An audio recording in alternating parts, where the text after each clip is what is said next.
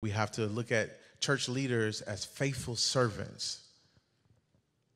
Nothing more, nothing less. Those who faithfully serve the people of God, not lifting them up on a pedestal,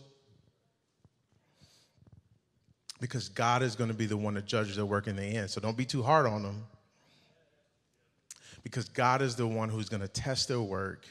And at the end of the day, he's going to determine whether or not what they built was solid. And that's not for us to be able to tell and judge because of how we see things on the outside. So we end up dividing over our leaders, and we end up looking at the way that somebody's doing things, and we actually say in our hearts, I could do that better if I was in their position. And God says, don't do that. Don't divide over that. Work together for the work of the Spirit in your day and your time.